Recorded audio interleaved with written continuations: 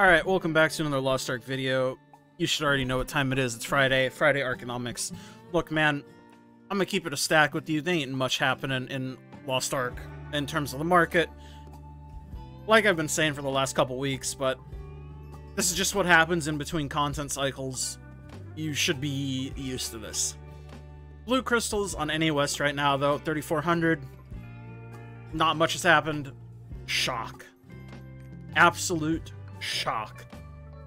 And by that I mean there's not a shock at all. Market-wise, I think pretty much nothing is going to be happening until December.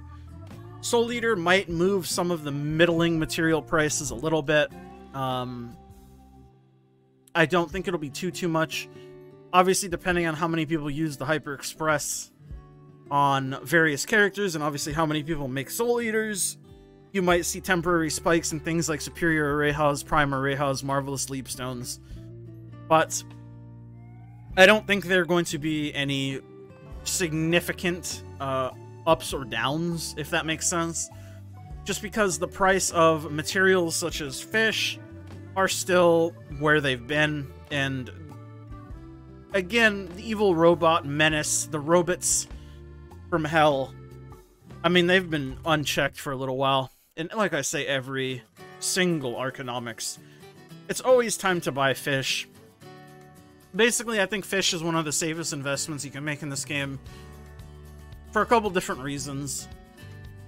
One, it's incredibly hard to lose money on this item because you can just turn around and continue to craft things like arrayhas with it. And while yes, arrayhas are tied to the price of fish or the materials to make it, the margin you can get on arrayhas itself are so incredibly big, it's very hard to lose money on it. Let me show you what I mean, just in case you are unfamiliar with what I mean. This is latools.com, made by Tapish. Good man, great man. You can say I haven't used this website in a minute with the old prices. Let me type in what prices we got going on right now. Carp are 11. Pearls are 3. What do we got for relics? Because the only things you're going to be using to ever craft array houses with are relics and fish. Rare relics are 6, not 76. And array houses are 37. Then the price of reds, I'm selling mine for 36, 3 days. Purples are 20. I don't even track blues, but just for fun, I will find them. They are still 11. 11 3-day probably will sell. So, and then we take a look at sort of the profit or loss per craft. So, if you use relics to craft red materials, you lose a bunch of money. If you craft anything else, you make money. Don't look at meat. I don't have meat input. It's not worth it. I mean, here, just for the sake of fun, I'll do it for you guys. But you'll see why I don't ever bother to do this. Because bots don't fuck with meat. And they don't fuck with it for a very specific reason, and that's because it's much harder to bot than it is anything else. But you can see here, even with the input prices, it's a heavy loss at every single thing you could possibly ever want to craft. Never use meat, don't even consider it. Meat has many other uses like food, feasts, and bots do not bot it because it is hard to bot, apparently. I don't know. What I do know is, I think, like I was saying, fish, one of the better investments you can make in this game, because look at the ceiling and the floor of fish. The ceiling of fish, we've seen something like 200 plus gold per stack, back when the bots were at their lowest. And the ceiling, the floor rather, is, I mean, it can go as low as it wants, realistically. I mean, it could go down to 1 gold, but do I really think it'll ever go down to 1 gold? The answer is absolutely not. I think the lowest you could ever realistically see fish drop to, again, is somewhere between probably 40 and 80 gold. Like, obviously, that's a pretty big range, and it's 80 right now, and 40 is half of that. But do I really see it going lower than half of 80? Probably not, right? But let's say it drops down to 70 gold for whitefish, right? As long as you continually buy materials and you don't just, like, spend 3 million gold all at once right now today and buy 3 million gold worth of fish at 80, as long as you just buy a little bit here and there, you're going to be fine, which is what I typically try to do.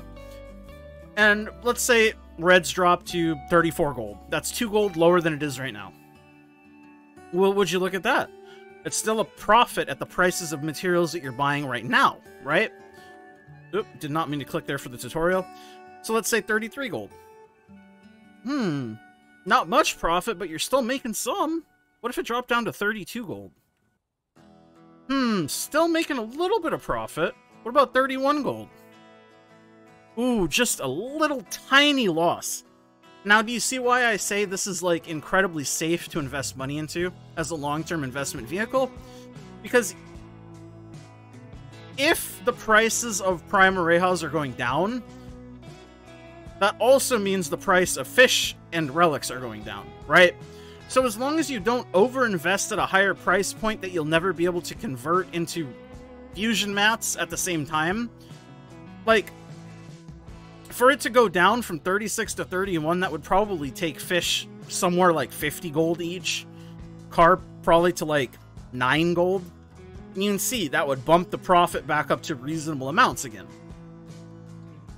My point is, if you are buying fish, you don't just buy it to hold on to it forever.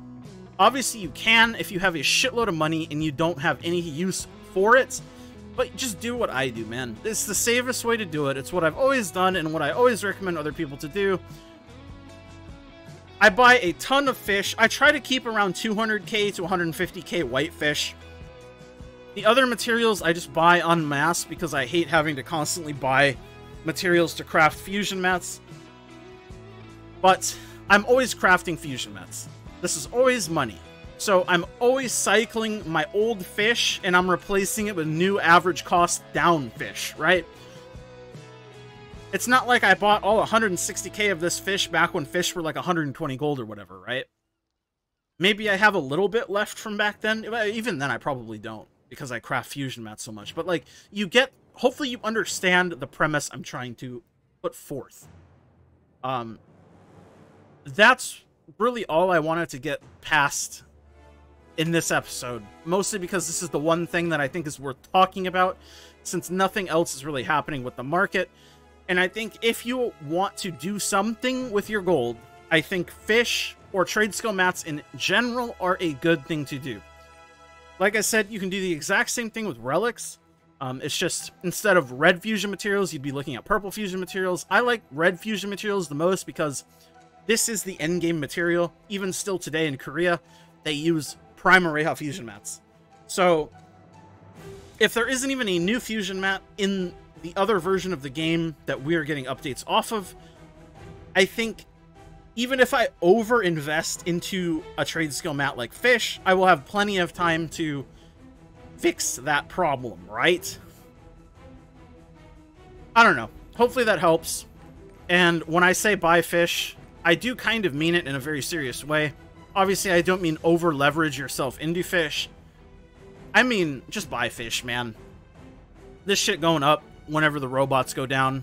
And even if the robots don't go down, you should still buy fish to craft fusion mats to make money. It's that goddamn simple. That being said, I'm going to end off this episode with Gem Watch, Gem Market Watch, like we always do. 195, 197 for a cooldown. Damage gem is 433. Again, gems going back up in price. This makes sense because less people are selling gems. Most people are done spending gold on things that aren't more permanent-esque, like gems. People aren't honing as much right now because there's nothing to really hone for. The people who wanted to get their honing done probably have most of it done. The people who haven't honed yet are probably waiting to get more bound materials in order to be able to hone.